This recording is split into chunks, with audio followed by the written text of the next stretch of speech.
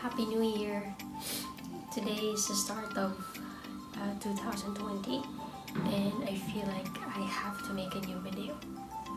Since I have been working as an OFW for over 8 years now, I think it's best fitting for us to classify the different types of OFWs according to my observation only. Then if you are a bit sensitive and if you feel like you'll be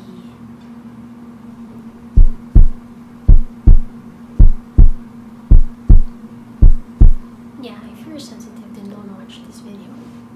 Okay.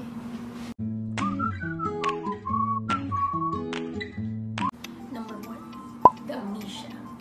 These people are the ones who have been telling over and over that they have been working as an OFW, whether in America or in the Middle East or wherever, that they don't understand their dialect.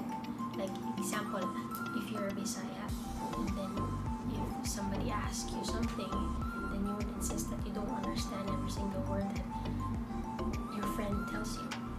And this is how it goes. Hello friend, kamusta na? Kamusta na may mga panginabuhi sa Amerika? Okay ra? Hi friend, I'm sorry, but I couldn't understand what you were talking about. I couldn't understand Bisaya anymore because I've been in the States for almost a year already, and I'm just here for vacation. I'm really sorry about it. Number 2, the brand conscious OFWs. These people would always want to post photos of together with their branded items, like posting like this and exposing their bags with all the brands here. I'll show you.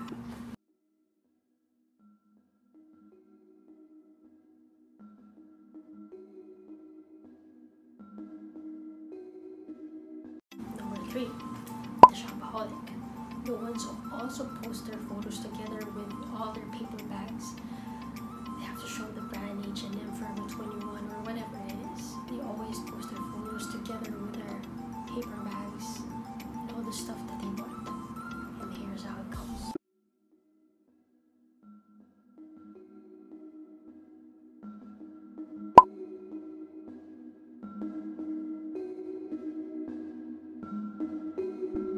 Number 4, the obnoxious OFWs, or in Bisaya it's called heles. I can't really explain it well, but I'll show you how.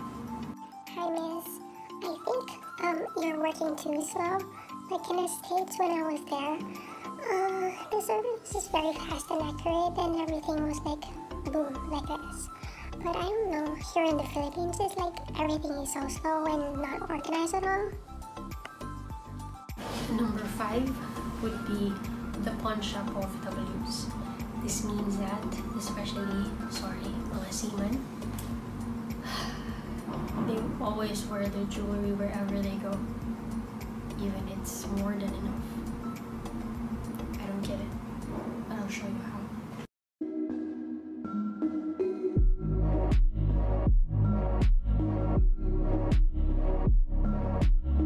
And last but not the least is the Afang hunter, which means that she would use all her might and all their power and abilities just to persuade a foreigner boyfriend, or just to get a foreigner boyfriend. And then, you know what happens next. Sorry. And that's about it. I hope you like this video, but if